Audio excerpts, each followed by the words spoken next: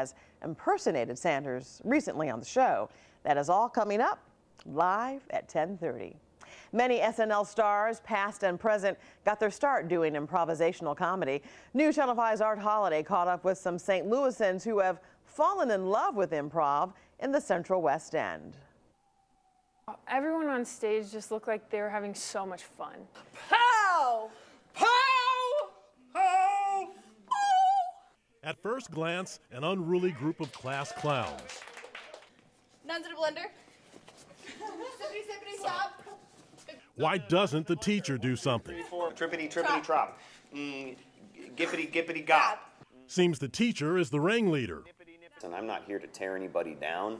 I'm here to build everybody up. I still liked it because you guys were patient and you took your time and you thought you were very thoughtful in what your next line of dialogue was going to be. Unlike regular school where they separate the class clowns, the Improv Shop encourages being the funniest kid in class. I also hope the wax isn't too hot. Oh, and yes, it is too hot. Oh! Instruction at the Improv Shop is heavily influenced by Second City, the Farm Club for Saturday Night Live, and the Launchpad for comedy careers, Fay, Poehler, Carell, and Colbert.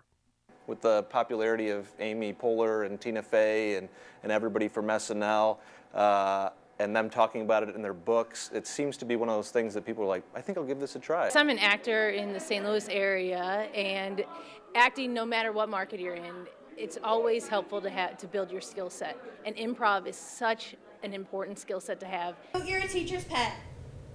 Reminding the teacher about the quiz is not a teacher's pet.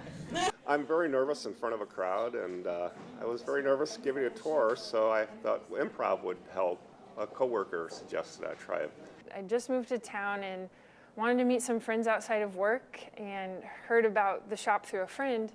Came to a show one night and was like, yep, that's for me. I'm inventing a new drink. It's called a mojito. You want to try it?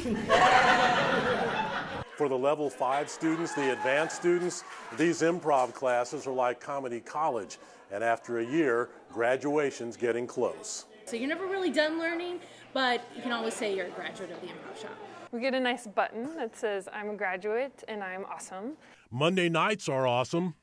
This is a super special night, as you probably know. It's one of our student showcase nights. I worked hard to trap those bears. Well, I worked hard laying in the trap. We are going to inject you with bear DNA in order to bring out the inner masculinity of your kind. Do you agree, yes or no? A verbal non-commitment is all I need. Okay. Clowns to the left, jokers to the right. At the Improv Shop. In the Central West End, Art Holiday, News Channel 5, on your side. Improvisational comedy classes at the Improv Shop range from beginner to advanced. Thousands packed Soulard for the annual Mardi Gras parade.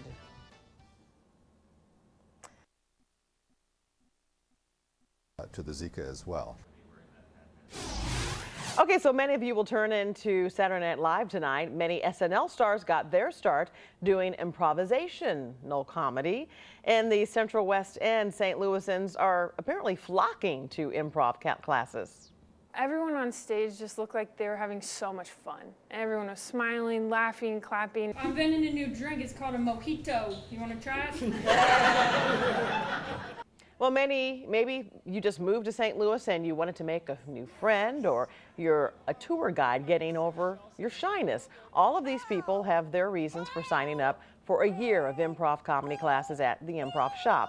Be sure to join News Channel 5's Art Holiday and see why these class clowns say they are having the time of their lives doing improv. That is tonight at 10. It was warm today, but not warm enough